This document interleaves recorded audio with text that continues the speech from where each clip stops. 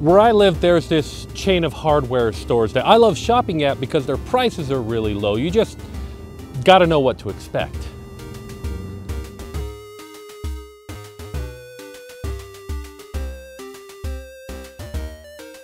You know, I don't know what it is about shopping here. Maybe it's just the fact that there's no place around. I don't have any sort of fries or anything nearby. This place doesn't sell Arduinos, but it's got a lot of cool stuff, and yeah, maybe it's just the price.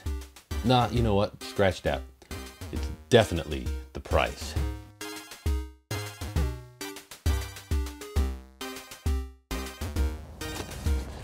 I went in there to get myself a charger for my battery-powered drills that died on me that I also bought here. But because I had a coupon, I also got a 4-in-1 screwdriver for free. The 4 that it refers to, by the way, is Phillips, flathead, and Phillips, and flathead.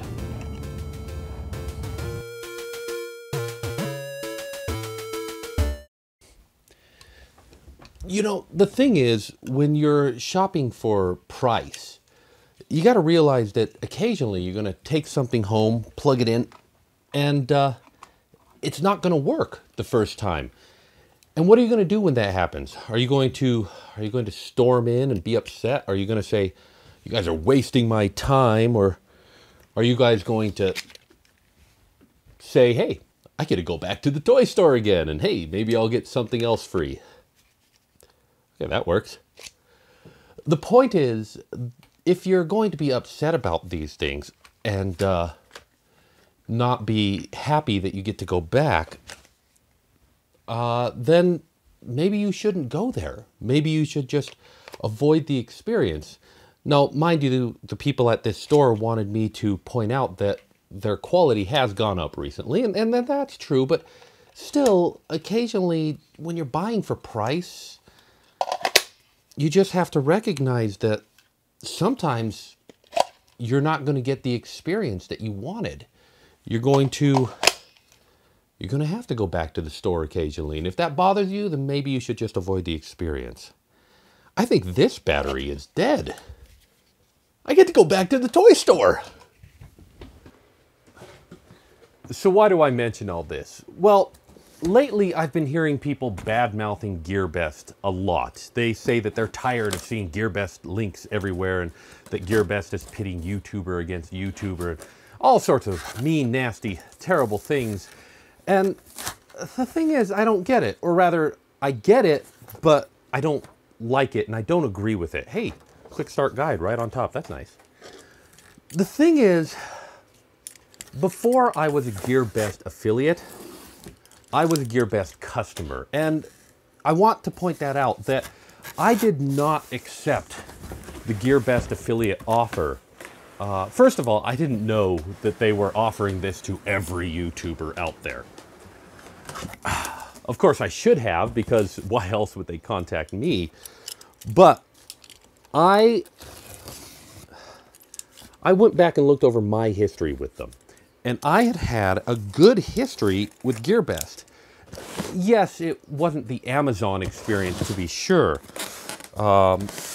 It took a long time to deliver it. And, you know, you just have to kind of expect that when you're shopping from overseas. And I did have some bad experiences with them. That is to say, I had some things that showed up and that weren't fixed, and I had to contact their support. But they actually responded to me. They tried to fix it. They were responsive, and that was super cool. Especially when you're trying to deal with somebody who doesn't speak your language natively, having them actually take your concerns seriously, that feels good, man. So when they came to me and they said, hey, you know, we'd like you to join our affiliate program, I looked at our history and I said, sure, you guys are good, and I like you. I have had other offers from people that I've had to turn down because either they weren't the sort of thing that I was interested in, or I hadn't had great experiences with them. That's the point that I'm trying to make, is I am still going to use Gearbest affiliate links. I am still going to continue to support Gearbest, but I would never throw you under the bus to do so. Now, I will admit that sometimes I review things and I don't give the complete picture. I can't. I mean, I don't get to use these printers for the lifetime that it takes for the ups and downs and breakdowns, but I do try to capture the positive moments. Now, I'll give you an example. The CR10 review that I made where I was glowing about my CR10, I found some problems after that I didn't mention in the video. And I kind of feel bad about that. I kind of feel like I need to go back and revisit those. Unfortunately, there are other CR10 printers that I get to go back and revisit that. Ooh, a pen. And so I'm looking forward to getting to tell you guys about the problems that happened after I'd used a CR10 for a little while longer. But what I do try to do when I make a video is I try to use a piece of equipment until I get that really positive experience, and then I try to share that positive experience with you. There are 3D printers that are just sitting here that I have not yet had that positive experience with, that I don't know if I ever will. But should I take the time out of my schedule and tell you about this bad printer that I had a bad experience with, and then have them fix it and have them repair the problem, but still have a video sitting out there for years that says that you should stay away from this printer, when now it's a good printer? See, that's the problem. YouTube videos, they're forever, man.